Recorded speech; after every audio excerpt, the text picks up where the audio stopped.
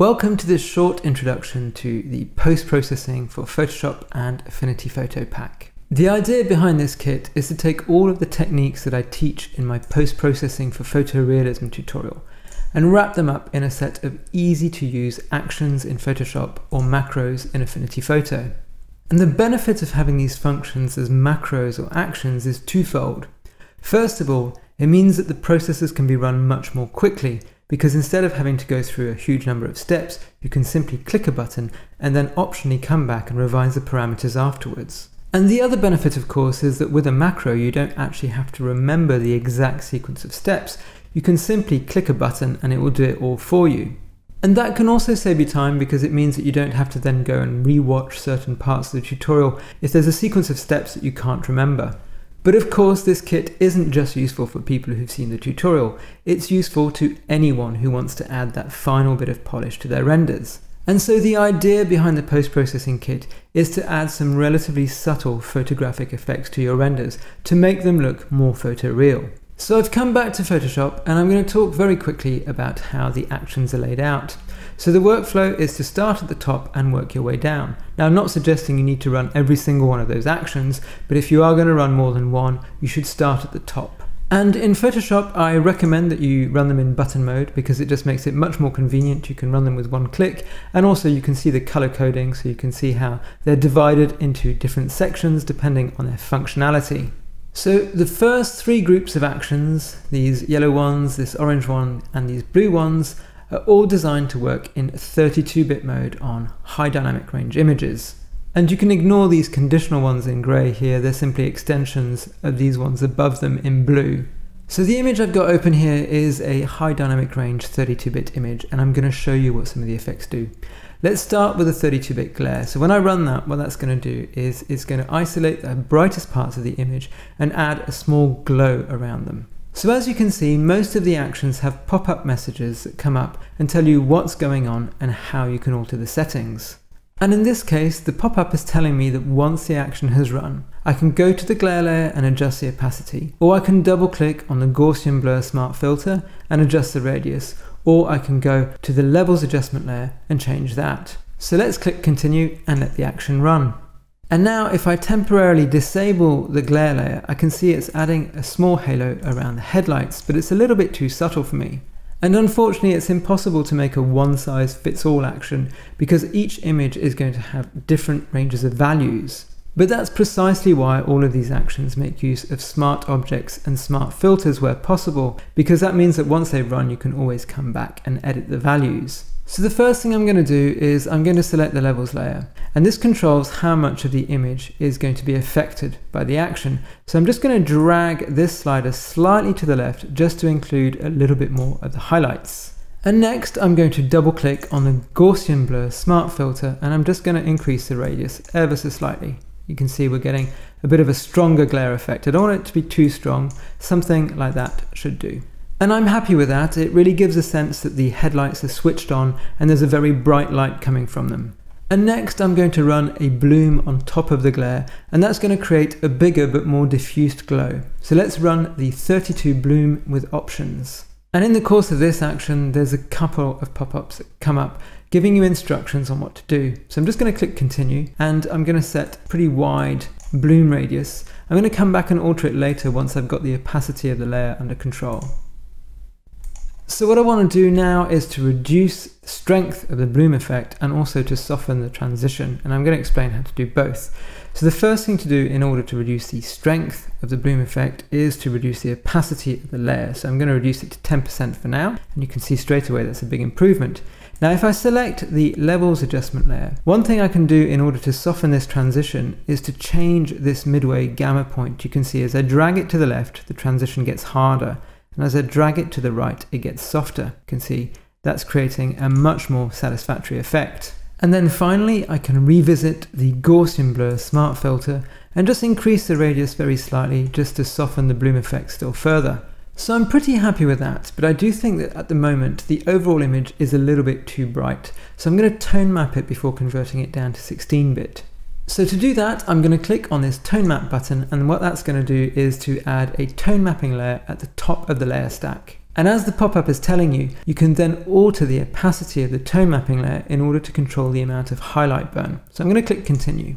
Now this tone mapping is too strong for me, so what I'm going to do is I'm going to reduce the opacity of the tone mapping layer to 70 just to bring back some of the brightest highlights. Now of course the image does still look a little bit dull, but that's not a problem because what we'll do is once we've converted it down to 16-bit, we can add a filmic curve to really make it pop.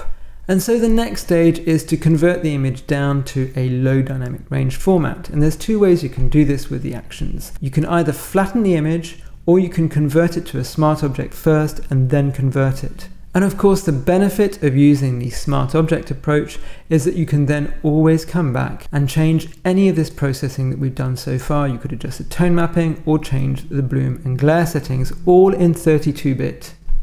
So that's what I'm going to do now. I'm going to hit the Smart Object to 16-bit button, and that's going to convert everything to a smart object and then convert the bit depth down from 32-bit to 16-bit. So our document has now been converted down to 16-bit, which in Photoshop is a low dynamic range format. You can see that here. But I've still got access to the original 32-bit document. It's here at the bottom of my layers palette, and if I double click on this layer, it's going to open the smart object up with all of the layers intact, still in 32-bit. So any changes I make here, once saved, will then propagate to the 16-bit document. So now I'm going to do some further processing in 16-bit. I'm going to add a filmic curve to my image. So I'm going to click the action to do that. And once again, a message pops up with some instructions. I'm just going to click continue for now. The filmic curve action creates two new layers. There's the filmic curve itself, and below that there's also an exposure layer, which allows you to make small tweaks to the exposure below the curve. So I'm just going to increase the exposure just very slightly. And next I'm going to run the unsharp mask wide action. And what that does is just to add a bit of additional local contrast to the image. So I'm just going to continue that and go with the defaults. And once it's run, I'm just going to disable and re-enable the layer just so you can see what it does. It basically just makes the image pop a little bit more. And of course you can always reduce the opacity of this new layer in order to attenuate the effect, or you can double click on the unsharp mask smart filter in order to change the settings. And next I'm going to add a very subtle chromatic aberration to the image. So I'm going to go to the chromatic aberration mild action, and I'm going to run that. And if I zoom right in on the image, you can see that's added a small amount of chromatic aberration around the brightest edges. And the nice thing about this is that it's stronger on the edges of the image and weaker in the middle, just like real chromatic aberration in a real camera. And of course you still have the option to reduce the opacity of the layer if it's too strong for you. I should also point out that this effect is built by manipulating the individual channels and not by running the lens correction filter, because the lens correction filter applies its effect uniformly on the image and doesn't give you the strengthening of the effect at the edges like my method does. So the image is almost done now. I just need to run the final touches. So I'm going to give it a very slight cool grade by running the color balance cool filter. And then finally, I'm going to add a soft light vignette on top of everything. And that's just going to very slightly brighten the center and darken the edges. And my final tweak before calling the image done will be to return to the color balance adjustment layer and just reduce its opacity to 30% just to make the effect that little bit more subtle. Next, I'm going to do a quick demonstration of the workflow in Affinity. The actions are the same in Affinity and Photoshop, and where possible, I've tried to keep them as similar as I could.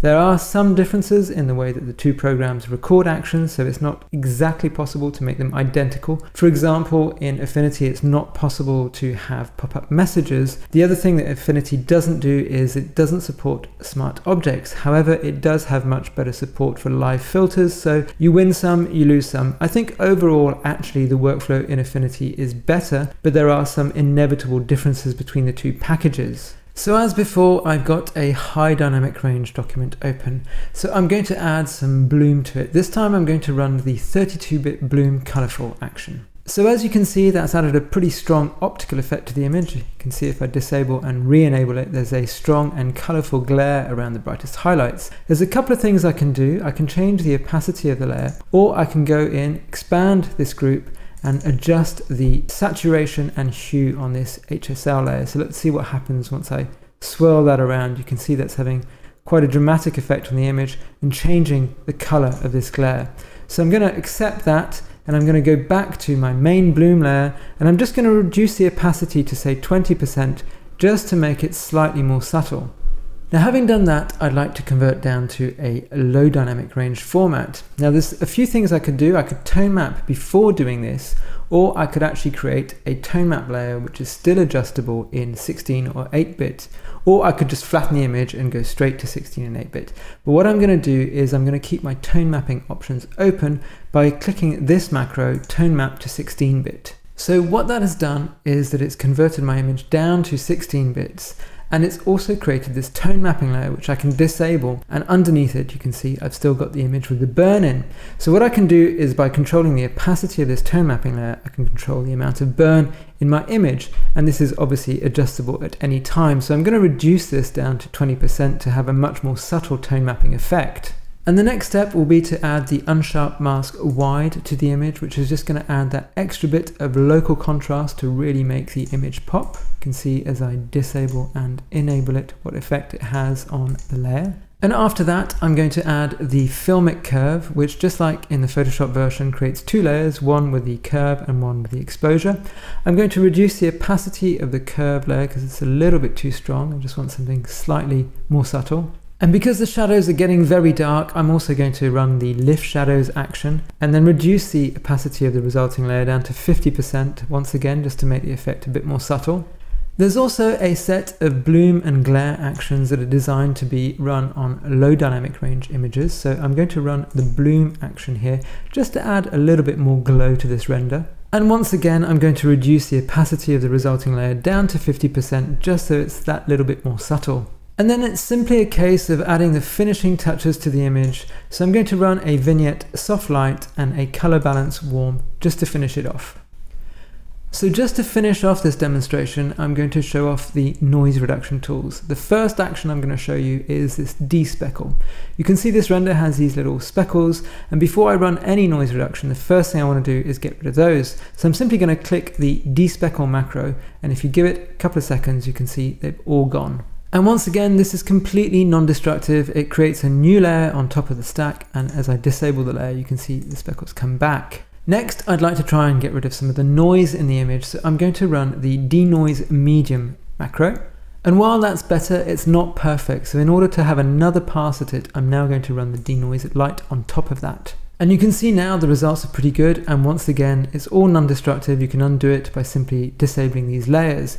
And the results you'll get from this denoise macro are similar to the results you would get in the V-Ray denoiser pass. In fact, if you take the trouble to run this on individual render outputs for shading, such as direct shading, indirect shading, reflection shading, and GI shading, you'll get better results with this macro than you would in the V-Ray denoiser.